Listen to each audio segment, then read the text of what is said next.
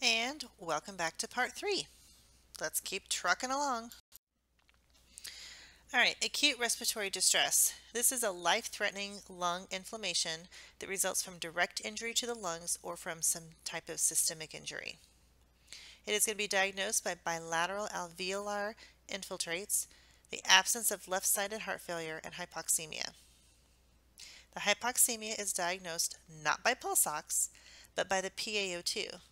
FiO2 ratio that is less than or equal to 200 for acute respiratory distress syndrome, or ARDS, or 300 for acute lung injury.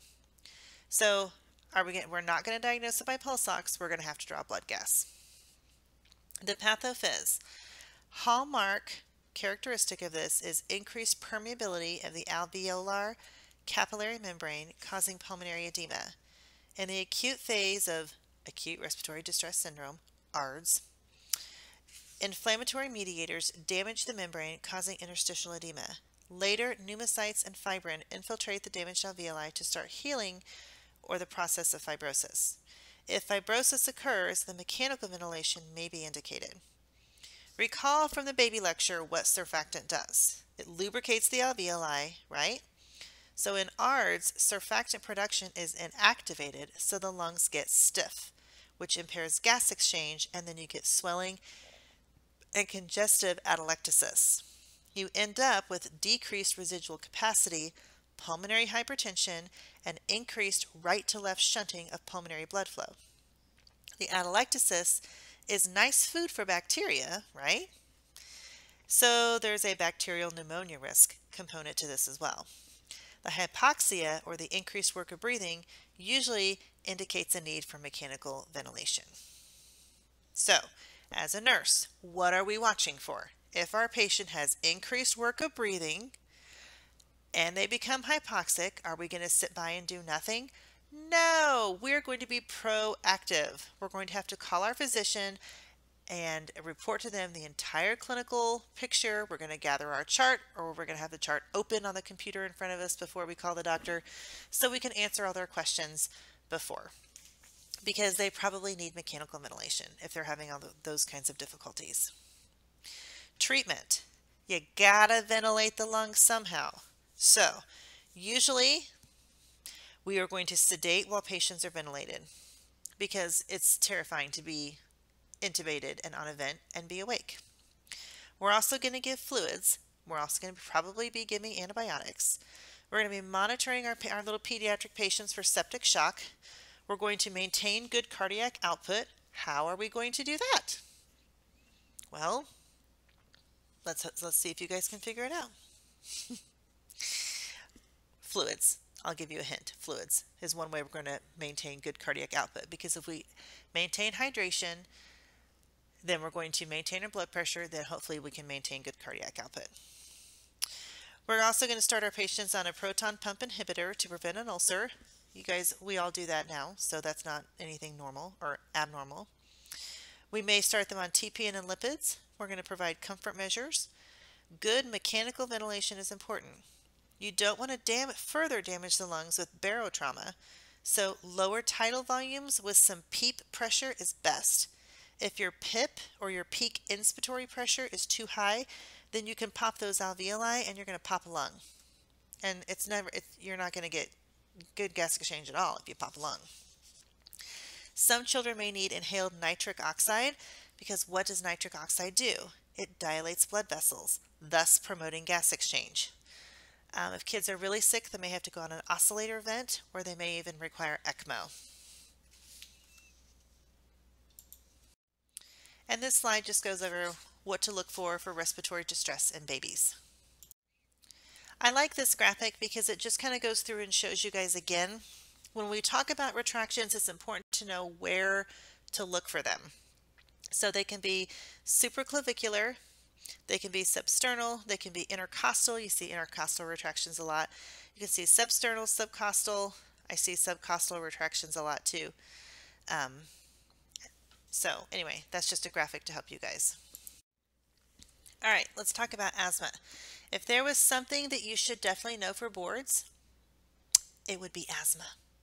If there was something you should definitely study for this exam, It would be asthma, because if boards and Kaplan are going to test you on it, it's pretty much a surefire thing that I'm going to test you on it too. So I would study asthma a lot if I were you. Just a tip.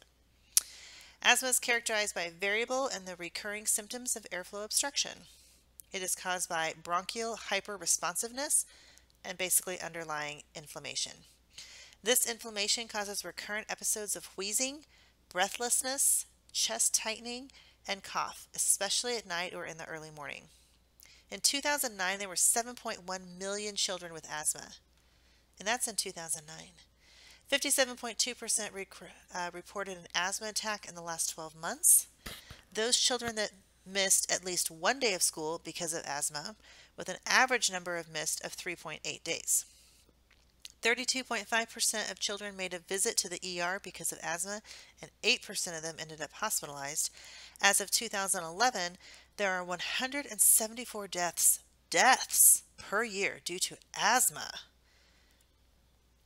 So asthma is divided into 4 categories. Those categories are meant to help with the management of asthma. So just want to kind of give you some info about that. There are more than 100 genes associated with the susceptibility and the pathogenesis of asthma. Environmental agents like secondhand smoke, pet dander, roach feces, recurrent viral respiratory illnesses, and allergens like hay fever, food allergies, eczema all contribute. Protective factors, this is good, include large families, late birth order, so if you're the third or fourth kid, that's protective. Childcare attendance, so yay, something positive for attending daycare. It lowers your risk of developing asthma. Having a dog in the family, which is interesting because pet dander increases your susceptibility, but then having a dog in the family also decreases your risk. And living on a farm. Why is that? What do you notice about all those protective factors? Large families, that means lots of germs. Nothing against large families, but where there's people, there's germs. So probably exposure to illnesses and exposure to things. Later birth order, so again, if you're the third, fourth, fifth, sixth, seventh, eighth, ninth, 10th kid, yeah, you've been around, a lot in your household as far as germs go. Child care attendance. This is a good one because that's lots of kids that you've been exposed to. Having a dog in the family, if you grow up with a dog in the family or a pet in the house, then that's kind of a good thing because that kind of tells your respiratory, it kind of helps prevent the respiratory tract from being so hypersensitive. Or I shouldn't say the respiratory tract, the immune system. And living on a farm because there's lots of germs on farms. Not bad germs, there's just lots of pollen, lots of germs, lots of things to, that if you have never been exposed to those things and then suddenly were, it would cause it could cause a hypersensitive reaction. But if you grow up that way and your body has always been exposed to it, then that kind of protects you against developing asthma. It is hypothesized that these things increase the exposure to infections early on, and that helps the child's immune system develop in a non-allergenic pathway. Yay! All right, let's talk about the pathophys of asthma for a minute. Inflammation causes the normal protective mechanisms, which would be mucus formation, mucosal swelling, and airway muscle contraction, coughing, right? Mucus, swelling, and coughing. Normal protective mechanisms to overreact in response to a stimulus. So instead of just saying, oh look, there's a germ, it goes red alert, like DEFCON 10, or gosh, I don't even know what it is, but the immune system goes crazy over it. Triggers. The inflammation is caused from a trigger. The trigger activates the IgE in the mast cells, causes the release of histamines, leukotrienes, and prostaglandins. Triggers can increase the frequency and the severity of the smooth muscle contraction or the bronchospasms and the airway responsiveness. Triggers can be exercise, infectious agents, allergens, fragrances, food additives, pollutants, weather changes, or even strong emotions. These inflammatory mediators release pro-inflammatory cytokines, causing chronic airway inflammation associated with airway remodeling. Airway remodeling is associated with permanent damage that ultimately decreases the lung's elasticity and causes decreased lung function. If this happens, there's no treatment. Is it a good idea to change our body's structure and like remodel anything that's in there? Not generally, no. No.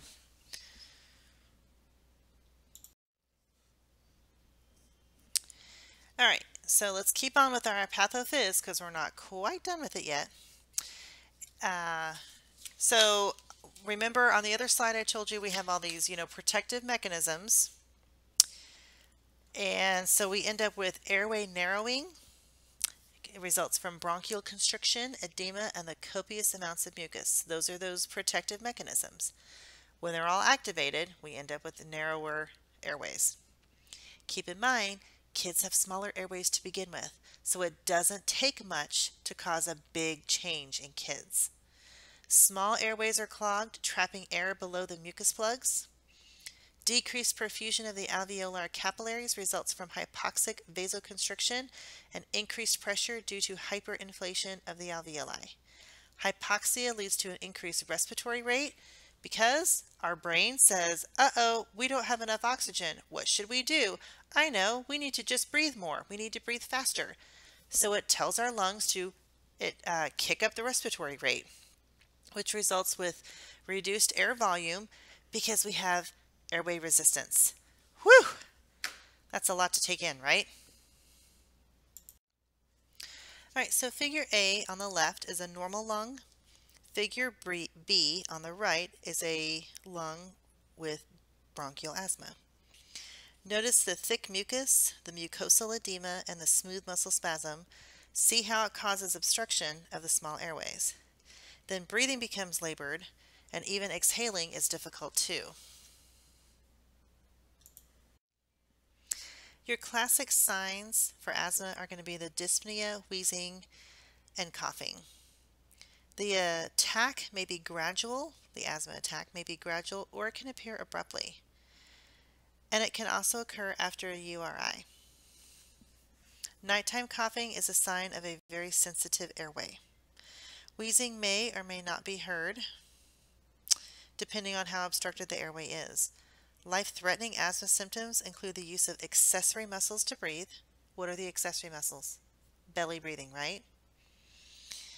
Restlessness, severe anxiety, altered mental status due to the hypoxia, inability to say more than a word or two without gasping for a breath, diaphoresis, and cyanosis. Those are life-threatening symptoms. So that is what you should be watching for. Diagnosis is made by medical history and physical exam. Oftentimes children who have asthma also have eczema. They may do a x-ray just to rule out a foreign body, and then they'll do spirometry readings for kids who are greater than 5 years old.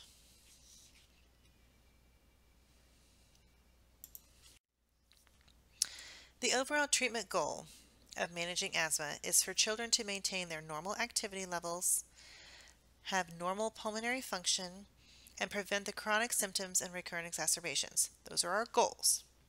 Now, children with asthma need a detailed plan of how to manage their asthma while they're at home and at school. That plan needs to be shared with the school nurse and the child's teacher. The plan should outline what meds to use first, second, and when they need to go to the ER. For children with exercise-induced asthma, pre-treating them with a short-acting beta agonist right before PE or recess can help and even prevent an asthma attack. For acute exacerbations, most children will respond to albuterol. They may also try an oral systemic steroid or some inhaled steroids as well. CPT, not going to be beneficial here, so don't even waste your time. Allergen control. Got to tell the family to take care of their roaches and mice. Eliminate smoking. Wood-burning stoves can trigger this as well. Try and eliminate damp conditions in the home. Possibly remove the carpet and replace either with tile or wood floors.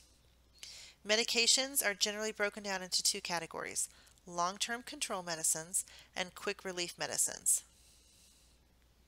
Often children have a prescription for both. Inhaled corticosteroids, cromolyn sodium, netocromil, and long-acting beta-2 agonists, methylxanthines, and leukotriene moderators are all long-term relief. Those are your long-term meds. Quick relief meds include your beta-2 agonists, anticholinergics, and systemic corticosteroids. Often, asthma meds are given by inhalation through a nebulizer or through inhalation with a spacer for children. If I were you, I would read up and I would look at medications for your exam. Steroids obviously reduce airway inflammation, which can be used to reverse airway obstruction and control symptoms. Inhaled steroids are the first line of treatment for children over the age of 5. Oral steroids may take a while, even up to 3 hours to take effect, with a peak effect in 6 to 12 hours. So that's really no bueno if you're having an acute asthma attack. You really need either an inhaled steroid, because an oral steroid, not your best bet. Your beta-2 agonists, these can be short-acting, albuterol, Xopenex, terbutaline. These are smooth muscle relaxants. They also help to stabilize mast cells so that they don't release their contents and promote inflammation. These are effective for exercise-induced asthma. They can be given in nebulizer or pill form. Terbutaline can be given sub-Q or even IV. Now, where have we seen terbutaline given before? Think back. It was somewhere in the OB course. We gave terbutaline to moms with preterm labor, right? Because it's a smooth muscle relaxant. Yay! That's right. So it can be used to, it causes uterine relaxation, so helps stop preterm labor contractions, but it's also used in asthma management as well. Obviously, anything that can be given by nebulizer or inhalation is going to have an effect much faster than anything else. Theophylline used to be given a lot. Now it's mostly given in the ER when the child isn't responding to other therapies. Leukotrienes, things like Aculate or Singulair, they block the inflammatory and bronchospasm effects. These are good for long-term control, but they're not fast-acting rescue meds. Anticholinergics, Atrovent, atropine, things like that. These are given for the acute relief of bronchospasm. You want to give them carefully because they can cause blurred vision. They also help dry up respiratory secretions, and they cause cardiac and CNS stimulation. The main drug that is used is called, starts with an I, it's ipratopium, ipratopium, I think is how you say it. That's how I'm going to say it at least. And it is good because it does not produce the CNS effects because it doesn't cross the blood-brain barrier. Anticholinergics with albuterol are quite effective during an acute attack. There's also something called monoclonal antibodies. There's a new drug called Xolair. It blocks the binding of IgE to mast cells. This effectively prevents the inflammation that causes all the problems to begin with. So this may be the future of asthma management. All right, so your asthma nursing management. There is a great care plan on page 1232 in your book, so you should look over that because it's an absolutely beautiful care plan for treatment and management of a child with asthma. As far as the assessment goes, the physiologic, this is your nursing management. You're going to assess their airway, breathing, and circulation. Do your physical exam. Check the pulse ox. If the child is known to have asthma, then you want to find out, you need to check their medication history of present illnesses, past illnesses. Have they tried any other alternative medical treatment? Psychosocial. How is the child tolerating this episode? What about the parents? How are they tolerating it? That's an issue in peds. Nursing interventions. What is our priority here? Our priority in asthma is airway patency. We have to maintain an open airway. So how are we going to maintain our airway? Well, we're going to give medications as prescribed. We're going to use those rescue meds, and if we can't, you're going to have to get some help. You're going to have to get some backup. Fluids. Adequate hydration is essential to breaking up the mucus plugs. You're going to start IV fluids. This is one time we do not give iced beverages because it can actually cause more bronchospasms. I know earlier in this respiratory lecture I said use ice cold fluids, but that's for treatment of sore throat, not for treatment of asthma. And then support family participation. Keep the parents with the child. Let them assist with the treatment, but you have to allow them to take breaks as needed too. Home planning. Educate the parents when they are well rested. Ha! Find some parents in a hospital who are well rested. Good luck with that. But try and catch them when they're not, falling asleep and totally exhausted. Focus on home management, make referrals as necessary, offer education on how to prevent attacks or eliminate triggers. As far as home maintenance goes, or health maintenance goes, I'm sorry, you definitely want to postpone live virus vaccines if a child has recently had steroids, because what do steroids do? They lower the body's ability to fight infections. They decrease your immunity. So you're not going to give live virus vaccines then. You're also going to monitor the child's growth and development. Teach the child, this is the child and family education, teach the child what to expect and how to prevent attacks. This would be a great thing if anybody's looking for something for their PEDS teaching project, just FYI. It's also important for preventing episodes. Alter the child's home to prevent attacks. Try to eliminate allergens or triggers. It's not possible for some parents to go through and rip out all the carpet in their house and replace it with tile or hardwood. So maybe suggest to them getting a high-powered vacuum or getting their carpet professionally cleaned, or do something to try and eliminate the triggers. Work with parents and do what you can. School management. Don't forget to go over the treatment plan with the school nurse so that she knows what meds to give and when. That's a pretty important thing as well. And we've hit our 20-minute limit, so I better stop because you guys are all about to fall over and, drool on yourselves now because you're so tired of hearing me drone on about asthma. Take a break. We'll be back in a minute.